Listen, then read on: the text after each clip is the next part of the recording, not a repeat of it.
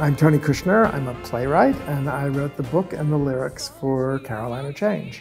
I think that if you don't see this production, you're missing one of the great performances in Sharon Clarke.